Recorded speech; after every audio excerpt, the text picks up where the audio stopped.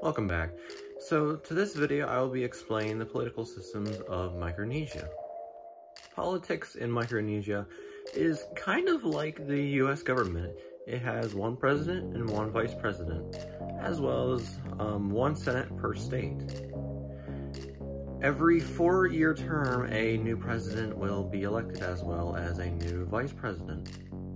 The vice president helps with political power and government, but he also helps as a replacement if the president were to die, resign, or get impeached. One difference between the US government from the Micronesian government is the US government has actually two houses. The first house is the House of Representatives.